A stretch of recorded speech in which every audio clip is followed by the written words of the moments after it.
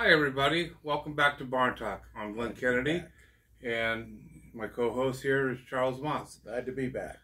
So last time we were talking about the flooding and the walnut groves and the oranges. So Charles, tell us how was it like to farm during the winter? It was pretty rough. They had a rough time.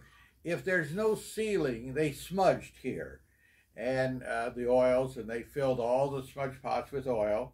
And as soon as it started getting down around 32 degrees, they started worrying, especially with the dew point.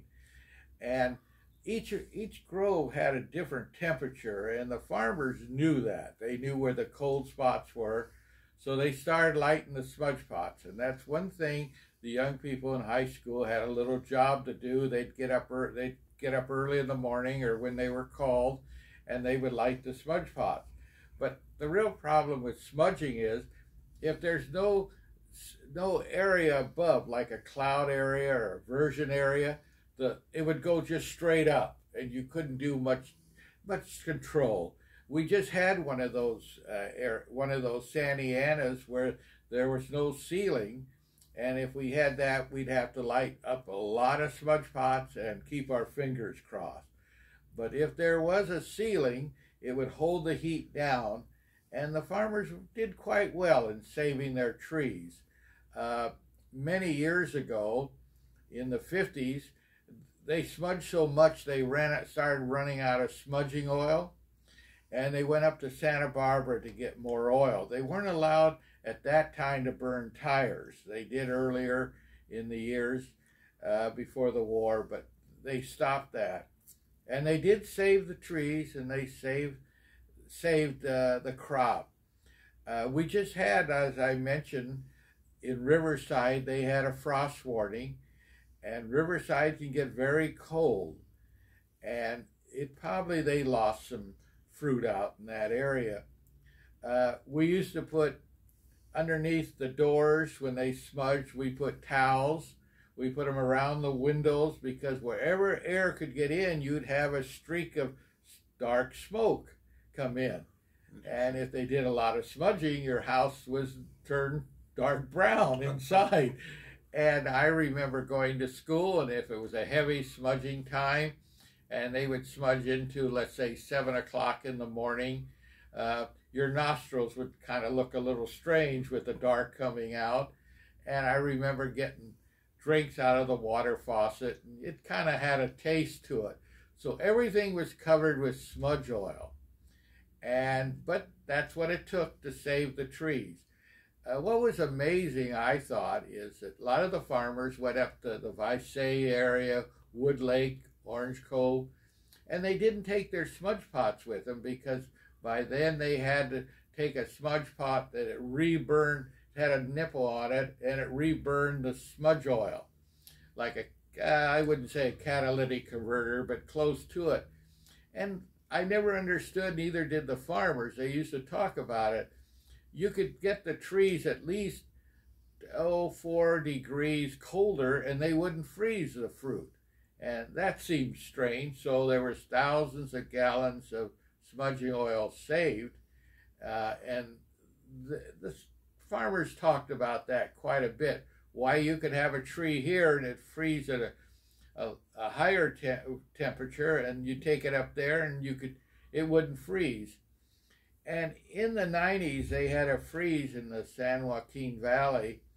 By then, everything was put on electric, instead of gas turbine wind machines. The Edison company talked them in putting it all on electric.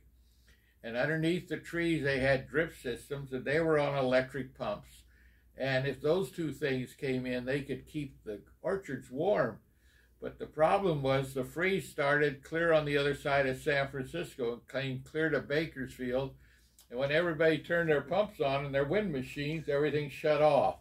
And of course, the citrus froze then. They just couldn't, there was no way to keep them warm. So that was kind of a disaster. And But the smudging times was very, very trying for everybody, but that was being in the citrus orchards and the walnuts. I know there were smudging pots in the orchards, walnut groves, I'm sorry. But see, we could flood them because they were made in the little coffer dams. So if they knew it was going to get quite cold, they'd just flood the orchards. And some areas had to light up smudge pots. So, okay, so I have a couple questions. So, was there a difference between the walnut trees and the orange trees? yes, there was. Okay. And the oranges needed smudging for sure.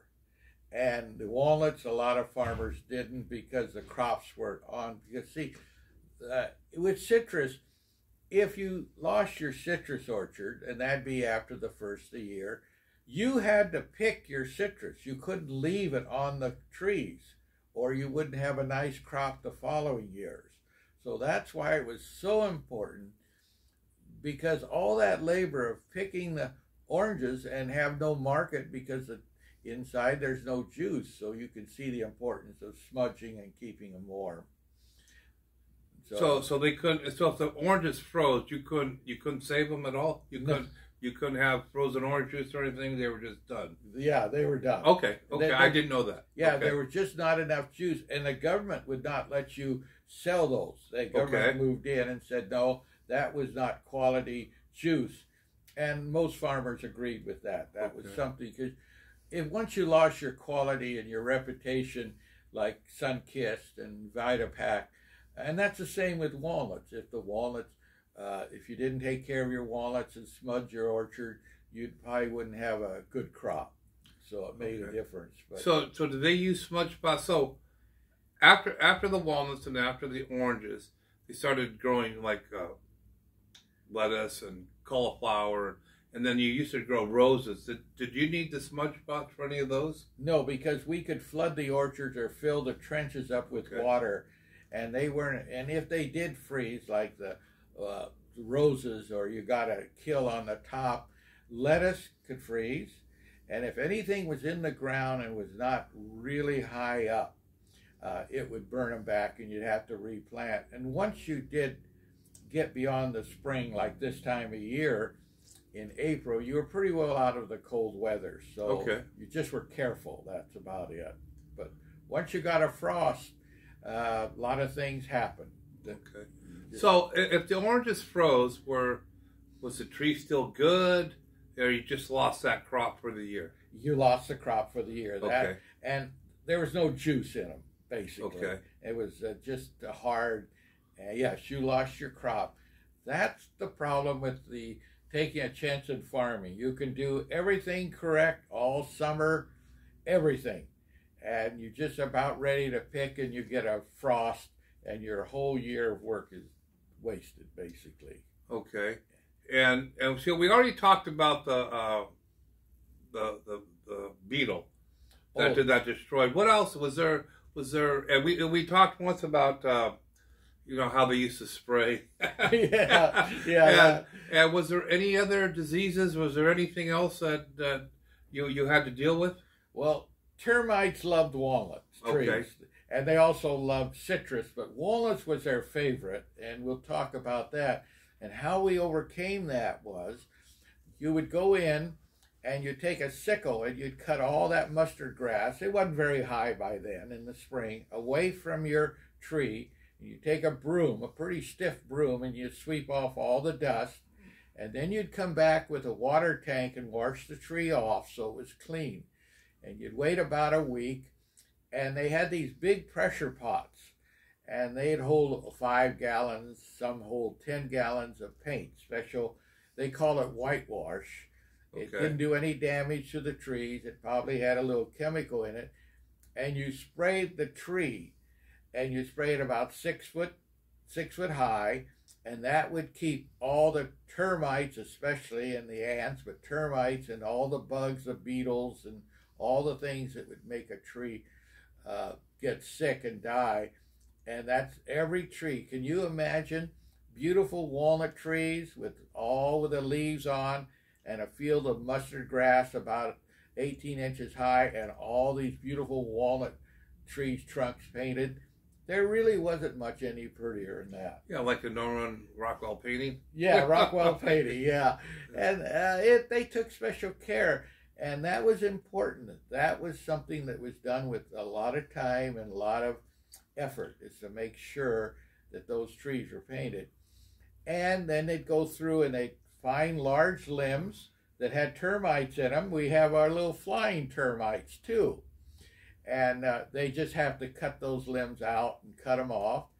And the trees, if it had a one that had termite problem, it was still doing well and you could save it, you'd paint the top of it with a tar and you'd tie it with wires up to another strong limb. Okay. And you know, basically those limbs would hold for quite a while. And then in the fall, after the picking, you'd go through and cut off all the dead limbs and everything, and you'd take them. Now, they'd remove all that, and they'd have a place where they burned them. Okay. So they were very careful and try to get rid of the termites. But I think some of those termites were long here before the walnuts, but they sure loved walnut trees. Same thing with citrus. They would attack the trunk, and they bud onto the citrus tree. See, the bare root of the citrus tree is a different variety of citrus than actually what you're growing. And that's where the termites and the ants would like to work. So they'd go through and maybe 2 feet high would paint that with the same material. And that would pretty well stop that problem on citrus. Boy, did they like walnuts. Okay. You didn't bring walnut wood into the house, or in a few years you might not have a house. So, very, very, very interesting. So after the walnuts and the citrus, they grew flowers during the 50s, right? Yes, they did. So tell us about that, Charles. We over there on Sunset, there's a street. I think the only street that was named separate is called Roseway. Oh, Roseway. Yeah, and that was covered with roses in there.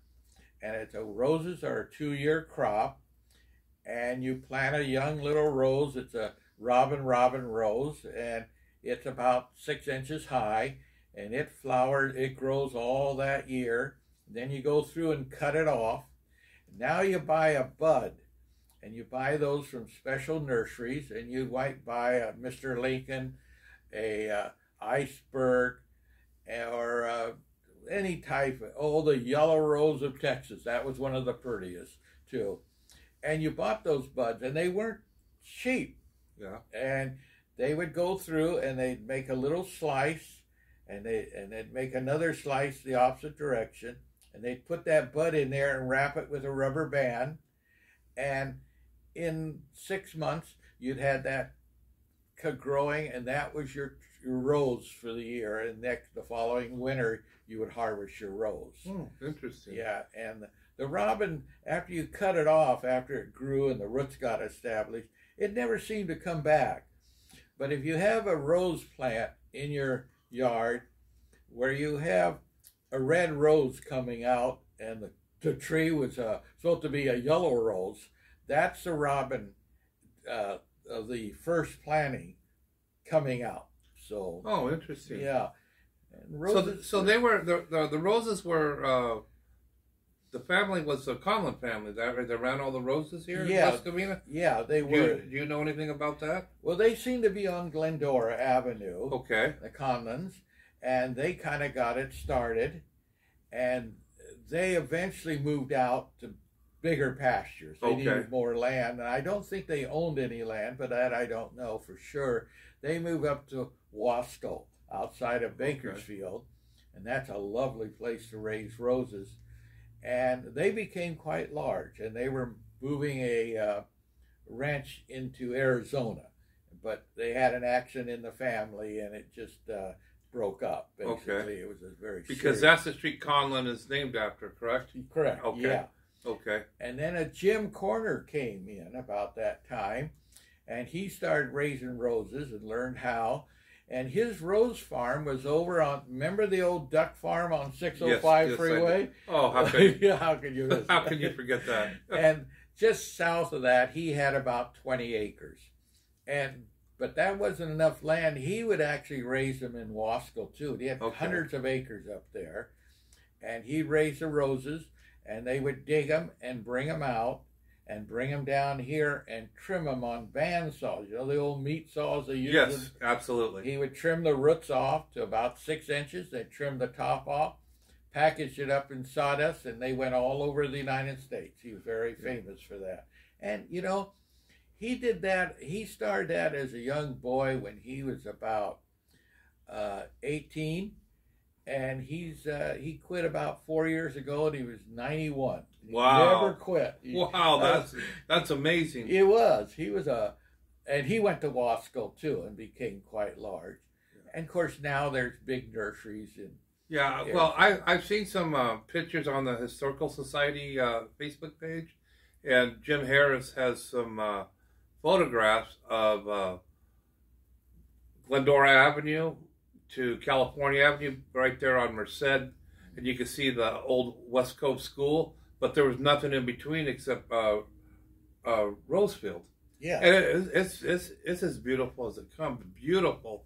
When you see a whole field of roses, that's a pretty sight. It is. There's nothing prettier. And on Sunset, they had 5 acres of Mr. Lincoln. That's the darkest red there was. Okay. And 5 acres of St. Elizabeth, and then they had Iceberg, and then they had the Yellow Rose of Texas.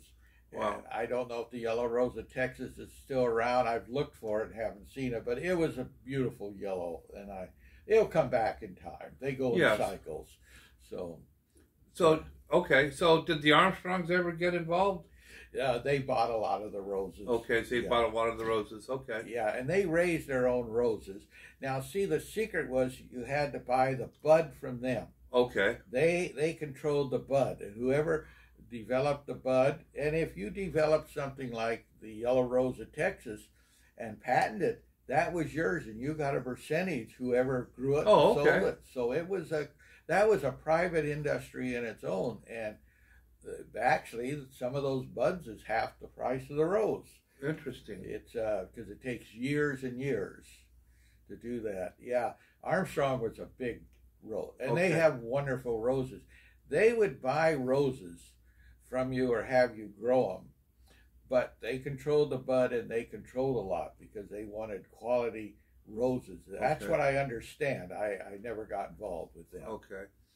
But they're good roses. Yes. So so we had the walnut trees, we had the orange trees, and we had the roses, and what else? I know we had cauliflower and other things, onions. What else did we have? Well, I think the cauliflower is a good one. You know that when they planted they grew the cauliflowers in a hothouse or where it was warm. Then they planted them, and they were probably about 4 inches high. They went through and dug a little hole with a hoe and stuck it in. They put a little white tin over it. Okay. And they looked like little teepees or paint strainers. And that's to keep the frost off. So you could plant your cauliflower, but if you had a frost, see, it would burn that, and that'd be the end of it. It'd kill the whole plant. Oh, okay. And it was kind of interesting to see 10, 20, 30 acres with these little tents over all the roses. all the cauliflower, and then of course as it grew, it just knocked it off. Okay. And cauliflower was a big crop here, a very big crop. Who bought those basically was Safeway store. Remember the Safeways? Yes, I do. Yeah, and they liked West Covina cauliflower. That was about it. And all that cauliflower had to be in the market before Thanksgiving. It had to be actually in the store. And if they didn't sell all of it during the Thanksgiving day, boy, after Thanksgiving, everybody eating grandma out of house, and they wanted cauliflower too, so they didn't have any problem. And Christmas was a big time too. And that's another story we're going to have to talk about, how they pick cauliflower. Well, I know that we're running out of time today, so I want to wish everybody a happy Easter. But I want to. So we were talking about the Conlins and the street being named after them. I'd like to do a segment on how the streets were named. That would be great. We'll probably do that in the upcoming future. So with that, me and Charles like to say thank you. Have a happy Easter, and we'll see you next week. Thank you. Thank you for being here.